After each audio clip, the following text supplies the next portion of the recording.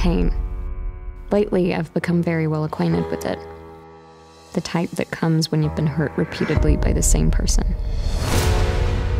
You've been gushing about Seattle since the day I first met you. If he loves you, he could follow you. I was hoping that we would move to London after graduation. And how was I supposed to know that? Only in those rare moments when he pulls me to his chest and makes promises he never seems able to keep does the pain disappear. I see a glimpse of what you're capable of. Your fire within is boiling. You can come back. Relationships are complicated. You have a great job in Seattle, but I don't have anything there. You'd have me. Okay, that's not enough. If I'm not enough, that's your problem, but you're not gonna stop me. We're coming undone. I won't give up Seattle for you, so you just turn on me.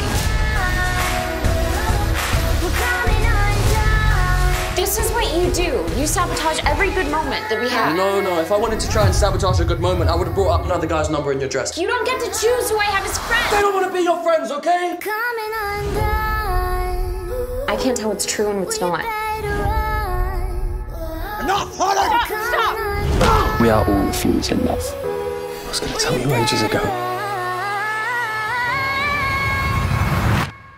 You're my better place, Tess.